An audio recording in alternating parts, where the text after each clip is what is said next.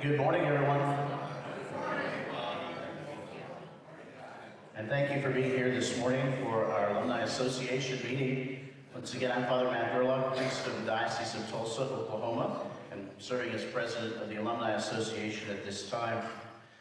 Last night we introduced our new director of Alumni Relations, Aaron Evans, but we also want to say a great thank you to Shayna Weatherholt, who is moving on from this office to be the executive assistant to the development office. And so we thank Shayna. Be sure to say thank you to her as you go out. But she's still going to be around, which is wonderful.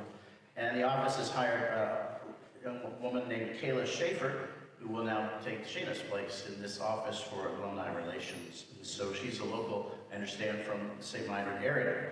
So it's great to have her with us. She'll start in a couple weeks, and sometime mid-August, I believe.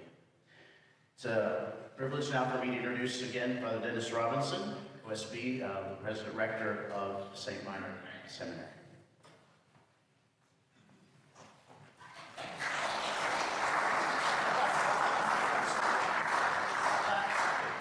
Keep yourselves calm, we're fine, you're doing all right. Well, good morning. Good morning. It's obviously a Catholic group sitting here. One's in the back.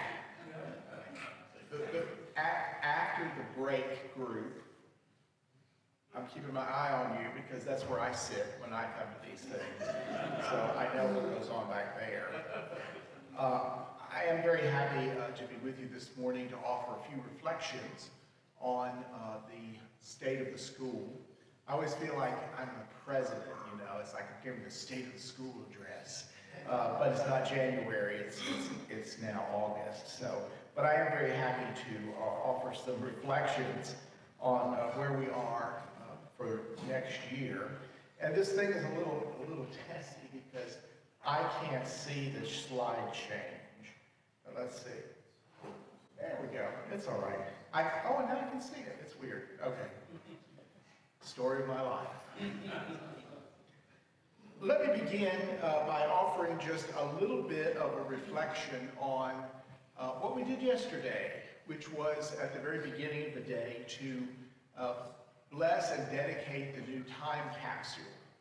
And many of you who were there heard the remarks that were made about the time capsule, that the time capsule is something we've been doing for almost 1,000 years, really before the time of the Middle Ages.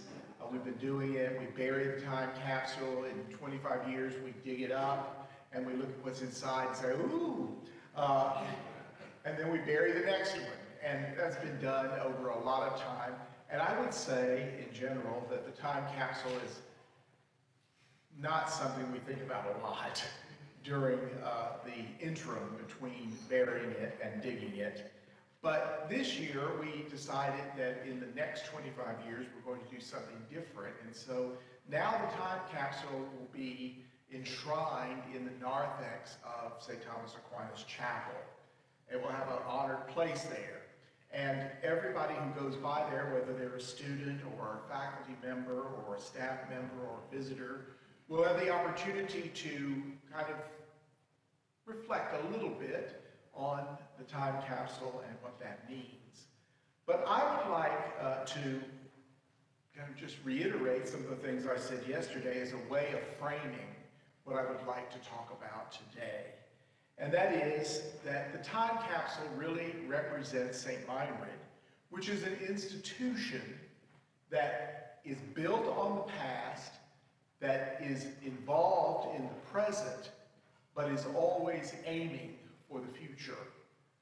And I think that could be the kind of motto, I would say, of what I hope that we are about doing here, about honoring the past, certainly engaging in the present, but always looking toward the future. And I recently, we began our annual process of strategic planning. And in that process, one of the questions that I have posed for our staff is, where do you envision Saint Meinrad will be in 25 years? In 50 years? How will we get there? Because I'm sure that if we reflected upon it for just a moment, we would realize that Saint Meinrad is not the same place that it was 50 years ago. And if 50 years ago, I mean, none of you were here 50 years ago. Father Meinrad was 50 years ago. But none of the rest of you were here. But 50 years ago, I don't know that we would have imagined where we would be today, if we would have even thought about some of the things that we are about today. And so I think it's important for us to continually keep these ideals in front of us. St. Meinrad is an institution built on the past. It is certainly living in the present, but it is yearning, I would say, for the future. So, St. Meinrad in the past, Father Meinrad, are any of these people still living? Oh, yeah.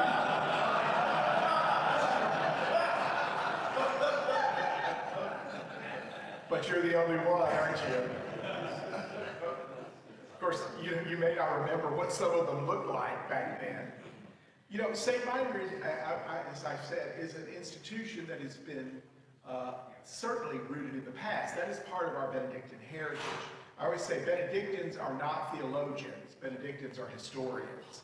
And we do a wonderful job of it. We do a tremendous job of kind of looking at the past and thinking about the past and building, hopefully, upon the past.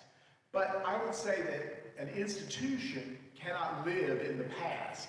And one of the things that I'm continually challenging groups like Presbyterians or other priest groups that I speak to, or even this group, is that while it's wonderful to reminisce about how things were, but Hell's Bend doesn't exist anymore.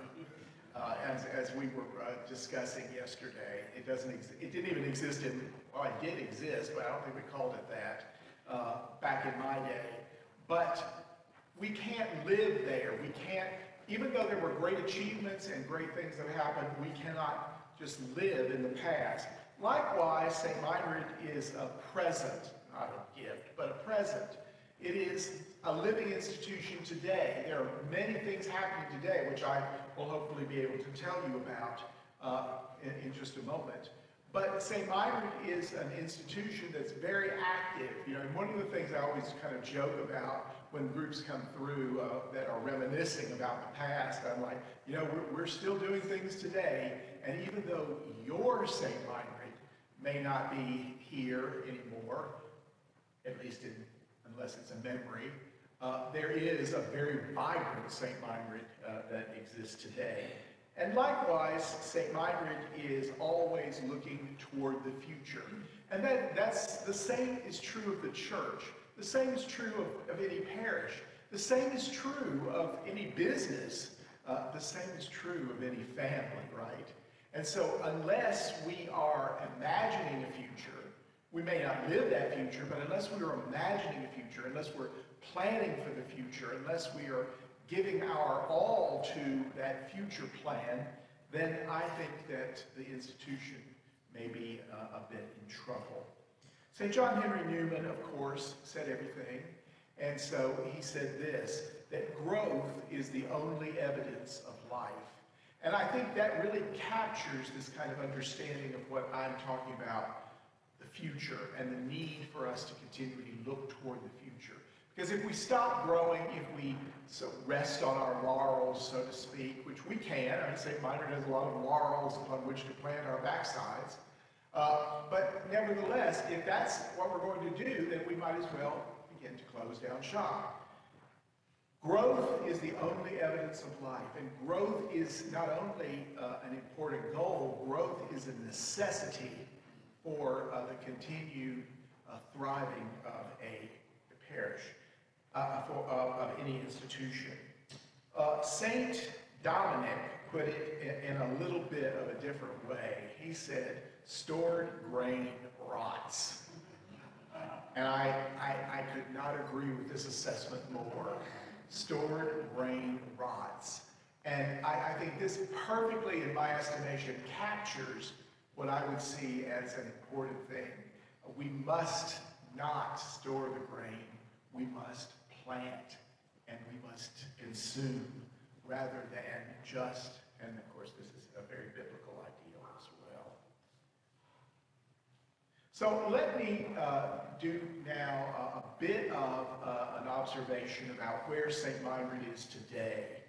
And I think that we have lots of good news. As I said in our alumni meeting the other day, I said, you know, every time I gave this report, and I've been giving this report now for 17 years, every time I gave this report, either in this group or in the monastery, I always had Archabbot Bonaventure would say, "Don't you ever have any bad news?" And what I wanted to say was, "You're here." Bonaventure was one of my greatest fans, and I was one of his greatest fans. But if I have bad news, I don't know it, and so maybe my able administrative assistant can offer the bad news. She would say, "Yeah, the bad news is you're here." Where is Saint Meinrad today? What are we doing today? Let's start by looking briefly at the seminary and what we are expecting in just a couple of weeks when our next formation session begins. This year, our seminary enrollment, again, is very good. We have achieved our goal of 120 seminarians. They will be arriving in a few weeks. This in a time that I believe it's important to note that many seminaries are really struggling with the question of enrollment. And at some level, I'm kind of surprised that we're not, but we aren't. And our enrollment looks very, very healthy for the coming year. We also have a good bit of diversity in our seminary community, about 20 or so countries, 11 different religious communities, 25 or so dioceses, all, you know, very steady. We'll be welcoming one new diocese this year, that is, or one returning diocese after a long time, and that is the Diocese of Belleville. If I knew their name, they might send more seminarians. That just went completely out of my head. I've done their priest retreat a number of times, but I always, Bellevue is the mental hospital. But again, a lot of good diversity, welcoming, and a lot of strengthening dioceses. In other words, dioceses that are seeing higher enrollments with us than in the past. I had a wonderful opportunity to offer a retreat for the priests of the Diocese of Fort Wayne, South Bend this summer, and they will have 6 seminarians with us in the fall, and all very good men. So a lot of dioceses are really increasing their enrollment and their numbers. We are now, this year, having the full implementation of the new program of priestly formation, PPF, the 6th edition. That document was given us last year, kind of by the Bishops' Conference. Wonderful, I think an excellent document. I was very fortunate that we were able to put into place a good bit of those recommendations, or now challenges, for seminaries already in our program, including the propedeutic program, which you've heard me speak about before.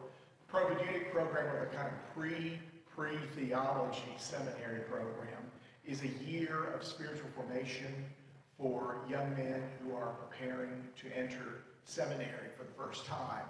And so it's a year of spiritual and human formation for those young men. We began our first program 2 years ago with an enrollment of 10. We continued last year with an enrollment of 10, and this year we have an enrollment of 20. So that's a very good sign for the future. Obviously, most of them will be continuing in formation. The last part of the program of priestly formation is the vocational synthesis stage, and that program will be put into place this spring. We've already begun the somewhat implementation of that this summer, but that will finally be put into place in the spring, which will bring to completion our implementation of the new program of precinct formation, accomplished in just a 2-year period. But that was a lot of work because we had to realign the curriculum, because that last semester does not take place at Saint Meinrad. It takes place in the diocese. And so that has been a challenge, but a good one. But the last piece of implementation, I was at a conference last year in October for rectors of U.S. seminaries, and believe me, that's a lot of fun. They're all like, everybody's looking around the room like, what are you doing wrong? What are you doing wrong? What we found out was we're way, way ahead of the game in terms of most other seminaries. And some of them really don't have an idea about how they're going to implement these new changes. Our faculty continues to be strong. Again, a long-term faculty, an excellent library. We will be looking for a new librarian this year. And so that's always a challenge, especially when, for us, I think the challenge in new hires is the fact that our people hang around for a long time. And so Dr. Dan Cole will be departing from his library position, which he has held since the days of Gutenberg. And the first printed book was actually put into place. He and Father Simeon put those into place. But the library has undergone, as you know, a renovation. And if you haven't had a chance to stop down in there to look, please do. Likewise, our Liturgical Music Institute is running a program right now, believe it or not. They're all down in the library in their new space, learning about liturgical music. Are there challenges? There are always challenges, and this is in tribute to Archabbot Bonaventure in his memory. We're always having some staffing concerns. And one of our staffing concerns, I believe, right now is Benedictine staff. We do not have as many resources to pull upon as we may have had in the past. And of course, because so many of our positions require ordination as a prerequisite, it's sometimes difficult to find those who are involved, enable us to do that. So those are some of the challenges. The School of Theology, likewise, is thriving. It has had its highest per capita enrollment for the past 10 years. This year, it continues to make tremendous strides toward its goals. Also, the graduate theology program, the degree-granting program, has grown tremendously, mainly because of online offerings, that we have more online classes, more people who are able to participate from wherever they may be, as opposed to coming to campus. Likewise, the Institute for Priests and Presbyterates has done a very good job. Julian has headed that. Sister Gina and Chase have headed the graduate program. And so just a lot of creative energy there and a lot of vision in terms of what can be the next piece. So the Institute, for example, has had excellent enrollments. The summer sabbatical program is going on right now. They have readjusted their budget such that they're now profit-making for the first time in 20 years, I guess. There has been some program reevaluations which have been, I believe, very successful for them. Continuing education. Now, this is an area that I'm highlighting because we have done a lot of changes in this area over the past year. The office is suppressed, not depressed. They are very happy, but they are suppressed. And the programs have not been eliminated. They've just been taken over by other areas of the institution, whether that is the graduate theology program or whether that is one of our youth programs.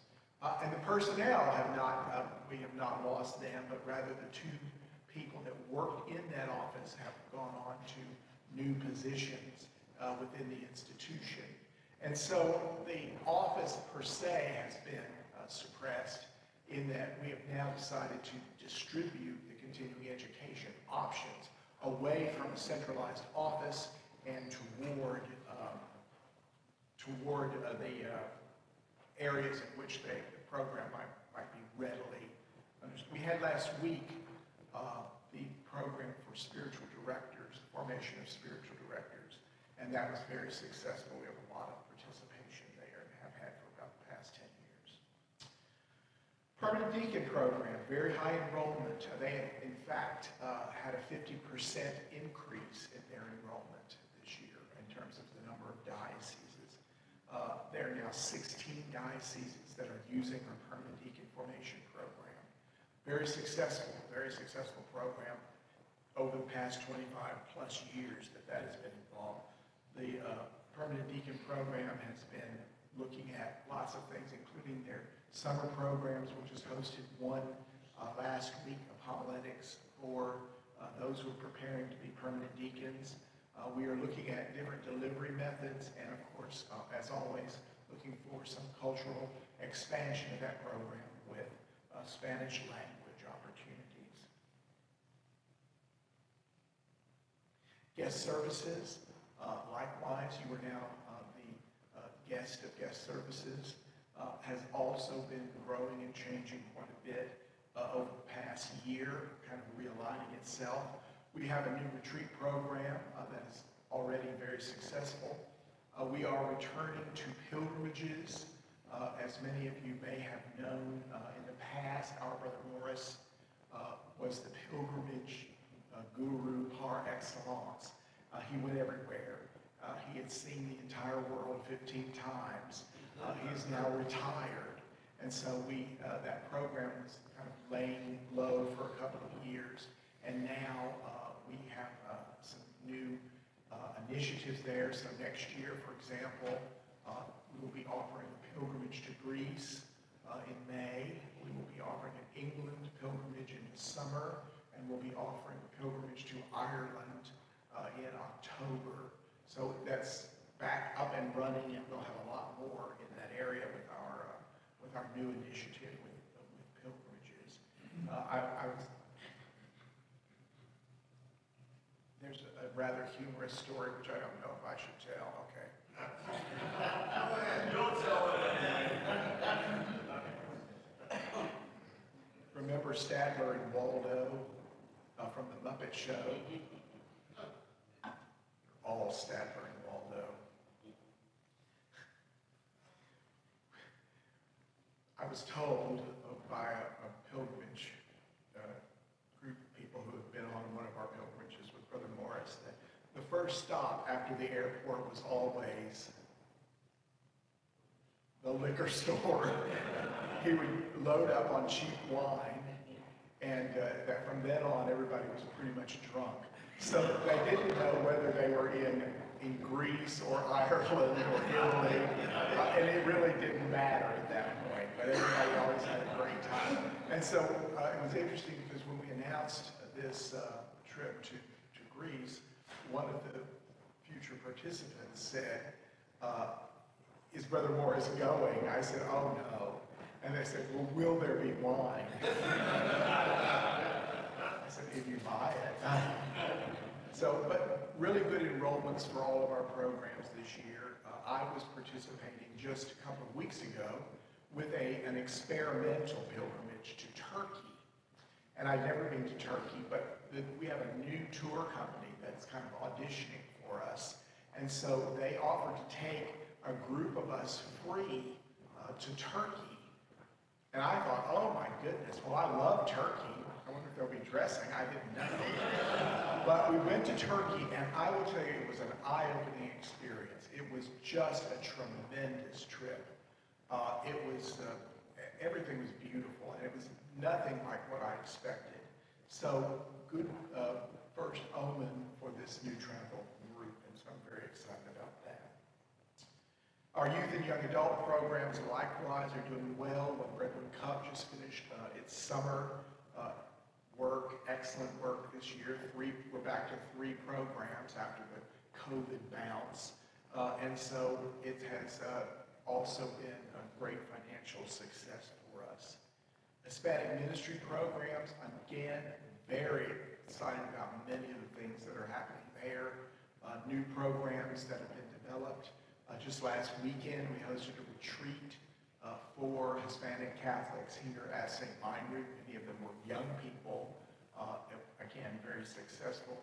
We're also finding a lot of ways to interact the programs of the seminary and School of Theology with our outreach for Hispanics. So for example, next year, the propedeutic students for their Sunday ministry will be going to Hispanic parishes in the area to kind of be involved in what's happening there. This year we are beginning a new focus on children's programs. We are involved with a lot of programs that affect grade school children, so we keep moving it back, trying to continue to build that Catholic identity and Catholic presence among younger people. And so if you catch them in grade school, if you catch them in high school, if you catch them in those early college years, there's a much greater chance of continuing their participation in church life as opposed to trying to find ways to return them to church life after being absent. So these new programs under the direction of Dr. Nathaniel Marks, one of our professors of liturgy and sacraments here, looks very promising, and we'll see where it's going. All of these programs, the Hispanic program, youth program, the children's program, all of these programs are under the auspices of the decidedly avuncular work of Uncle Eli. We depend upon Uncle Eli, Lily, to continue, we love him, continue to funnel things towards us. I was at a meeting this summer for the AGS meeting in Atlanta. What I discovered is the Lilly Foundation has so much money, but they also have a legal requirement to get rid of it every year. In other words, they can't hold over money that is designated to be distributed. So they're really struggling to find ways to give away money. I said, don't struggle. I have direct deposit. Everything will be fine. Finances. So one of our challenges this year,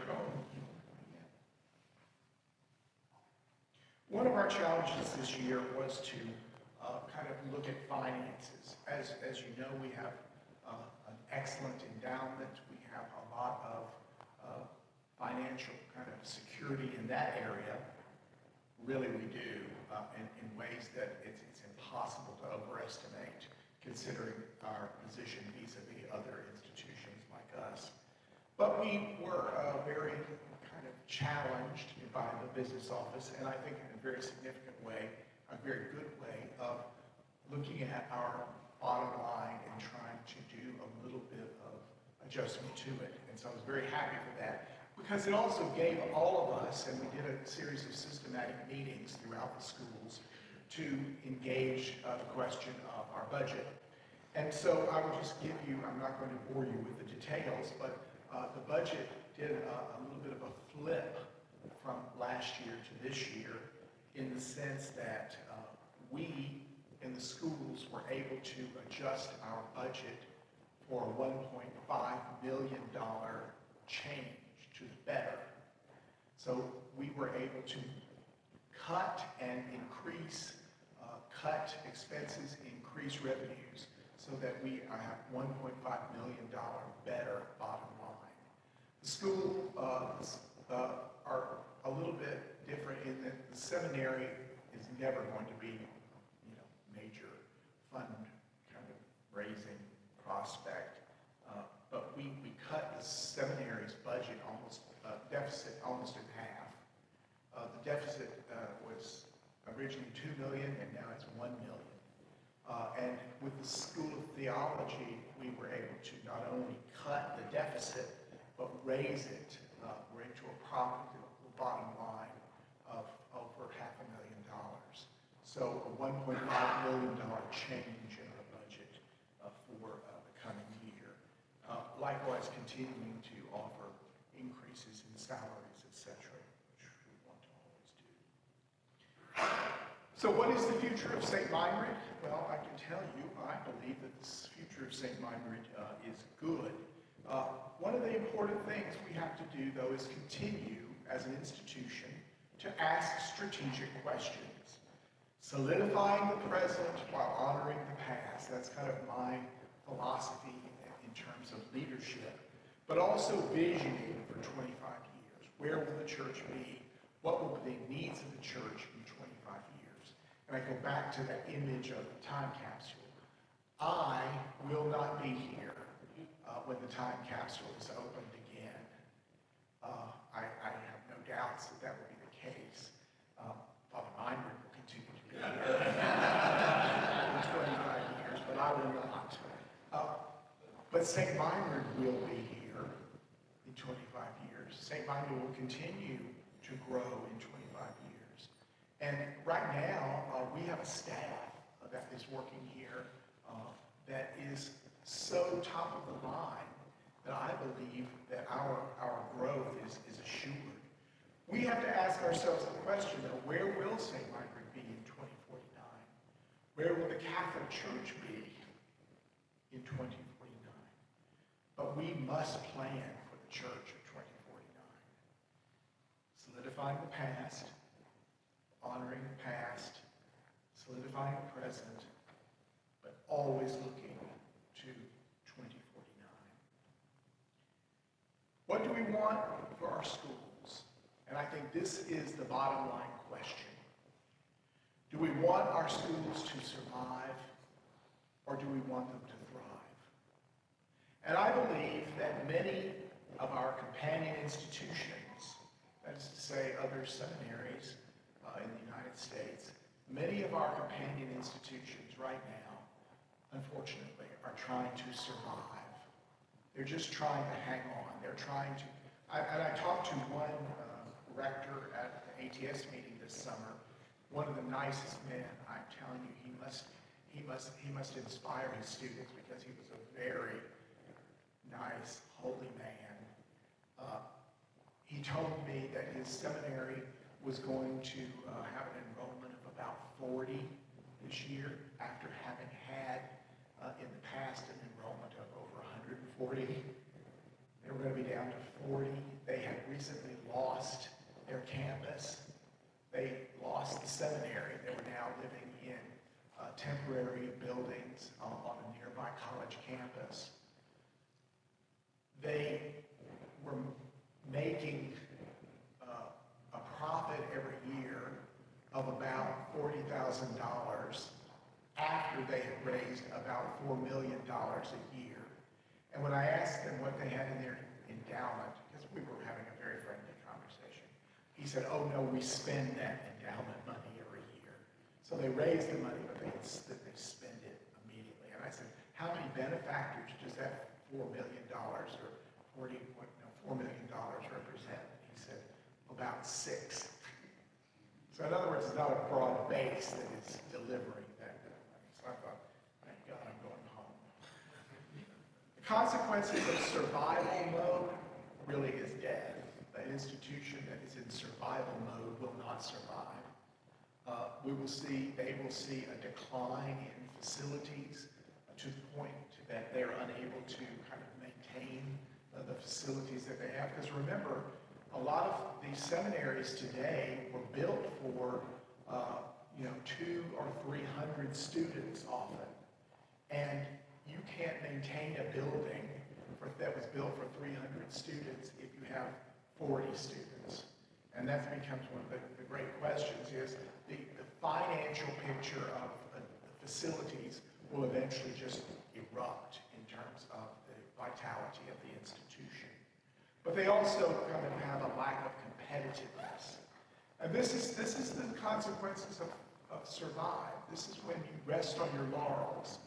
And I'm not saying that many of our struggling seminaries in the country or schools of theology are doing that. Many of them have no control over what is causing their decline. But one of the great problems is an attempt to show that the history of the place is all that it really has to offer at a given moment. How do we get to thrive? Because that's our goal. How do we get to thrive? Well, first of all, I think that prayer and openness to the Spirit is essential. Not only our prayer and our openness to the Spirit, but that of every person who is connected in any way to the legacy and the present of Saint Meinrad. That we continue to pray and that we continue to be open to the discernment of the Spirit. I believe it is necessary that we be bold in expanding the vision of our institution. That we not shy away from trying things that may or may not work, and sometimes won't, but they must be tried. That we continue to find that vision that is going to enable us to be important players for the future, and ones that are providing for the needs of the church, both today and tomorrow. Our goal is to honor the church, but it is also to honor a changing church. To honor a church that continues to develop in its own right and its own way. And one of the last things we need is a lot of nostalgia for a church of the past that we envisioned but never really existed. And our task is to see that the church is not only changing, but that we are helping and assisting with that change. Our task is to set trends, not to follow them. To be able to be the leaders in theological education in every capacity for this country, and not merely to wait. And I think our recent implementation of the propedeutic program was essential in that way. We wanted to be out there at the beginning offering these new visions which the new PPF has provided. We always need to be ahead of the curve. Not looking back, not even looking around, but looking ahead down the road and finding a way to meet the challenges that the road sometimes offers.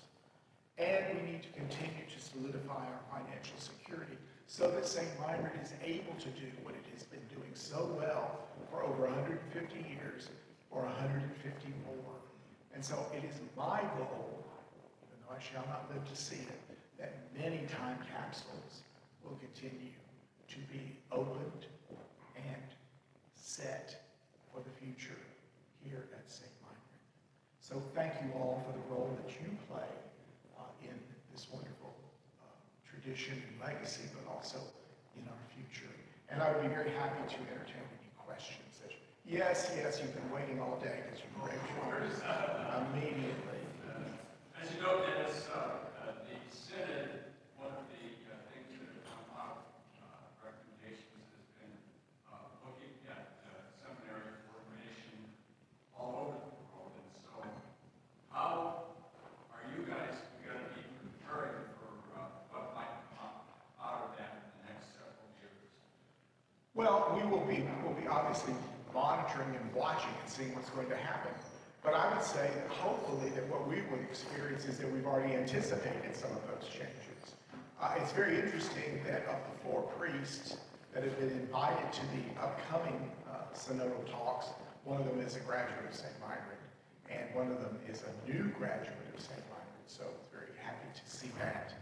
But I also believe that, we need to wait and see what's going to happen, but we also need to be already planning for that future. And I think we are, and so I'm comfortable with our future vision. So that's where I would say we would be. Other questions or comments? Yes? Do you still have the priest sabbatical program? Do they participate in the theology class? Yes, we still offer that every year. We usually have maybe 4, sometimes 5 participants who come for that, and they can take either seminary classes or graduate classes while they're here. So we do offer that, yes. Are you planning a sabbatical? Not really, but I'll give you a scholarship if you want to come. $2 off. Other questions that I can answer, anything that people would have. Come on. We have to have something. Thank you all. Oh, okay, no, we have a question. Don't start clapping. have you had just one trait for the institution maybe that hasn't been implemented yet? What might it be? One kind of dream for the institution. Yeah, just one crazy. I would say it's not crazy. All of my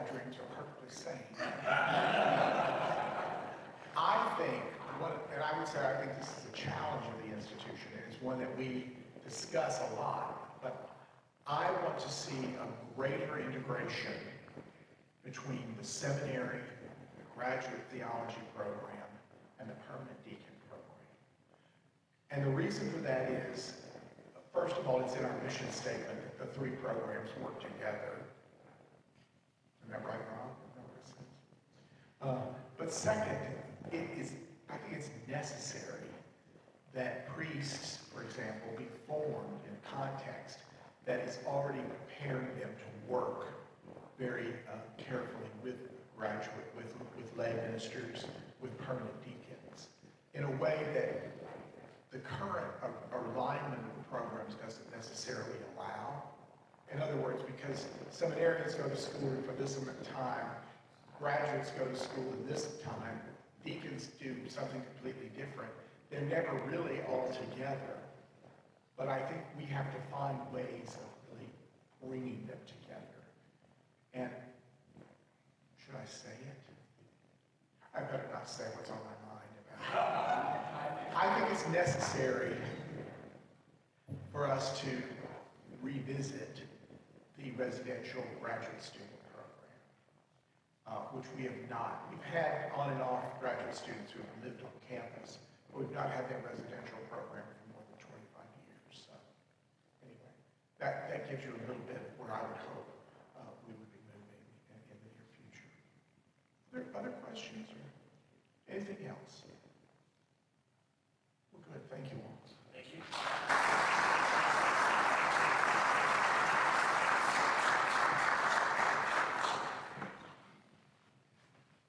Thank you, Father Dennis. One of the highlights of this evening's gathering at the meal is to bestow a Distinguished Alumnus Award on one of our distinguished alums. And now the nominating time is open, so begin to think about who you might nominate. There are some criteria, and I believe that's online, is that right, Aaron? Criteria for nomination, for the purpose of it as well. So the nomination submissions will close on August 31st, so you've got about a month, everyone, about a month to think about and to submit names so that the board has time in our fall meeting to have already spoken with administration and the abbot, make sure that the person that receives that award is able to make plans to be here next summer. So that it's just a courtesy to them so that they can make plans to be here to receive the award. So the sooner we can do that, the better. And so nominations are open now through the end of the month of August, August 31st. There is an alumni survey available, paper copy available where you checked in at registration. It's also online, so we would invite you to do that. That doesn't have anything to do with this reunion necessarily. There is an evaluation form, however, for the reunion we'd like you to fill out as well. Those are available at the registration desks. But this is a survey for this year, 2024. We want to serve you. We want to serve the alumni of this institution. So we want your help and feedback on how we can do that. If I could have the board members that are present stand up, just so you can put some faces to who served the committee.